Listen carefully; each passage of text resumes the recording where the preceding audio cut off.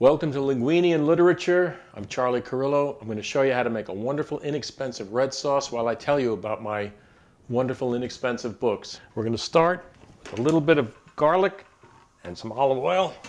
Put down a nice bed of that. 4 or 5 cloves of chopped garlic. You really can't use too much. Just when it begins to brown at the edges, we're going to add some other ingredients. The garlic is browned at the edges. In goes the celery. In goes the shredded carrots. Now all this stuff gets acquainted. I'm going to tell you about my first published novel, Shepherd Avenue, 1986. Beautiful story. That beautiful jacket illustration is by my father. It's the story of a 10-year-old boy who spends a very strange summer at his grandmother's house in the East New York section of Brooklyn after his mother dies. He's a sheltered kid from the suburbs. Suddenly he's in this world of really tough Italian people. It was a tough sell because it's a story about a child, but it's not a children's book, and the publishers get very nervous about things like that. My agent worked hard to sell it. Calls me up one day finally. She says, "Hey, go celebrate. It's sold. You're getting $6,500 advance." I said, "Great." I put my jacket on. I ran out of the house. Well, before I got to the door, the phone rang again. The agent says, "I was wrong. It's not $6,500, it's $4,500. And I said, "Who cares? It's still a sale." I was so relieved. This was before I ever cared about money. If that happened to me now, I'd take hostages till I got that $2 grand back. Anyway, Shepherd Avenue got good reviews. I didn't make much money off it. I never got a royalty check. And it even had movie interest. At one point, Frank Sinatra was offered $1 million. $1 million was a lot then, to play the grandfather. But at this point in his life, he was reading the lyrics to My Way off a teleprompter. So there's no way he was ever going to learn his lines for a movie script. Anyway, Frank said no, and that was the story of Shepherd Avenue. These vegetables have to get very soft before we go to the next stage. 10 years went by before my second book got sold. 10 years, 10 years. By this time, I did care about money quite a bit. I was a father. I was a little bit in the hole. So I told myself I'd write a book to make money. Now, usually that doesn't work. It's like swinging too hard for a home run and you hit nothing. But this time I hit it out of the park. The name of the book is My Ride with Gus. Jacket illustration, once again, by my dad. My Ride with Gus is a natural for the movies. A straight arrow architect gets into trouble. He accidentally kills a woman. The only one who can help him is his mafioso brother, whom he hasn't seen in 20 years. They collect the body and spend a night trying to figure out what to do with it as they drive around Brooklyn. Anyway, the movie interest was immediate.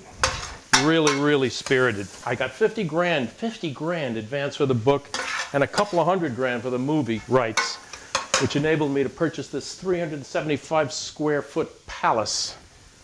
In any event, they were all set to do the movie, and the names that got kicked around: Ray Romano, Leonardo DiCaprio, John Travolta, Alec Baldwin. Oh man.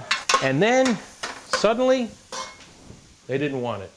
That's how it works in Hollywood. They're very interested, and then they're not interested in all. It drops. Their interest will drop like a stone off a cliff. All right, that's fine. 10 years go by. I get a call from my agent. 10 years, another 10 years. And she says, "Go celebrate. The project's been green lighted. My Ride with Gus." I said, "Great." She said, "There's only one thing. It's for an all-black cast." I said, "An all-black cast? It's a mafia story." She said, "Well, this is what they're doing." I said, "Well, if it's an all-black cast, why don't they make it Porgy and Gus? Make a musical. Go all the way." I called the screenwriter. Heavy hitter in Hollywood, screenwriter for My Ride with Gus. He says, "Hey, Charlie, problem is Hollywood's all mafiaed out. Godfather 1, 2, 3, Donnie Brasco, Goodfellas, too much. Now we'll go with the black audience. It won't do as well in Europe. Well, we'll go to Denzel Washington, we'll go to Samuel L. Jackson, we'll go to Morgan Freeman, we'll get it done. Hey, oh, ooh." Anyway, that went away too. 10 years from now, I'll get a call from my agent saying, "Go celebrate. The Chinese are going to make it. We'll probably get Jeremy Lin to star in it if his knees hold up." And a buddy of mine suggested a great title for My Ride with Gus in China: Mugu Gus Pan. Oh, that'll play internationally. My Ride with Gus is an unusually touching story, considering there's about 2 guys riding around Brooklyn in the middle of the night trying to get rid of a dead body in the trunk. Huh. All right, crushed tomatoes go in next. Crushed, not pureed, crushed. And this is good stuff. All right. They really did me wrong on my third book. It's called Raising Jake. That title. The original title is Your Mother Will Kill Us When She Finds Out. Now that's a title that goes right to anybody's core. We've all had that fear of our mothers because the mother is the law. Anyway, they changed the title of my book to Raising Jake, which sounds like a Lifetime original movie about a single mom with a troubled teen. If you were casting it, you'd use Morgan Fairchild and Justin Bieber. And that's exactly what the book isn't. But a bunch of liberal arts majors at the publishers changed the title to Raising Jake. It's the story of a divorced dad who loses his job on the same day his son gets kicked out of prep school. Father and son spend a lost weekend together that's actually a found weekend. It's a wonderful story, if I do say so myself. And the last few pages of that book are probably the best thing I've ever written. If they don't take your breath away, then you really don't have breath to lose. Raising Jake. All right, once we got this simmering, a little splash of red wine. Not expensive, just any kind of red wine, because I'll tell you something. The tomato and the grape, that is an electric wedding. Salt and pepper as well. Lots of pepper. And just a few shakes of salt. And it gives it a good richness. The thing to do now is put the flame on very low and let this sauce simmer like an Italian nursing a grudge. One Hit Wonder is my fourth book. One Hit Wonder is my first shot at a love story. I thought it would make me rich, and I was wrong. I guess it's a little bit of a clumsy story in a way, but love is clumsy, so what am I supposed to do? Anyway, it's the story of a kid who gets his heart broken when he's a teenager because his girlfriend runs off. So he writes a ballad about his broken heart that makes him famous and rich when he's just a kid. Flash forward 20 years later, he's flat broke. He moves back in with his parents. There's a nightmare. And the girl is back in the neighborhood too. Will they get together again? Of course they will. Why would I write a book if they didn't? Anyway, One Hit Wonder. I like it a lot. It probably would have sold better if I'd made everybody zombies or vampires, because that seems to be the winning formula these days. Whoa. Guess you want to stir so there's no sticking. Found Money is my latest. It's the story of a yuppie couple who buy a house in Brooklyn and a fortune falls out of the ceiling in a steel box while they're renovating the ceiling. And this dirty money turns everybody's lives upside down. Never got a proper publisher, but I made about $40,000 in movie options. The actor Dennis Farina bought it year after year. Oh, sure, yeah. Had a screenplay written, it was good to go. And nothing happened, but I did get paid. I'm very fond of Found Money. I think it works as a story. I think it works as a fable. So I put it on Amazon Kindle myself. No agent, no publisher.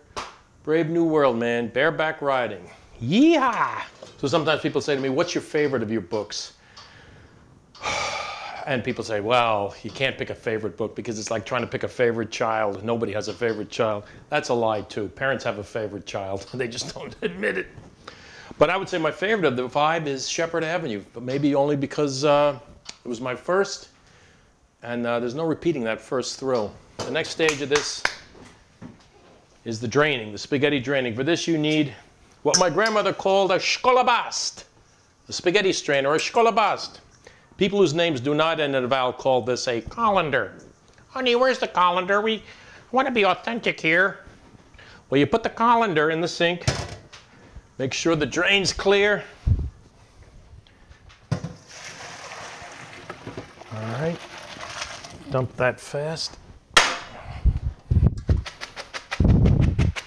Little shaking action. In she goes. This whole meal is only a couple of bucks. That's good stuff. That's a linguine, a sprinkle of cheese or salt and pepper, whatever you like, and you've got a nice meal for yourself.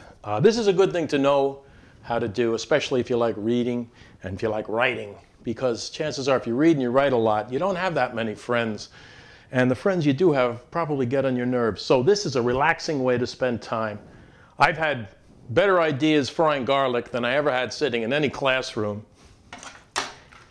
And let's face it, reading and eating, two greatest pleasures in life. Well, 2 out of the 3.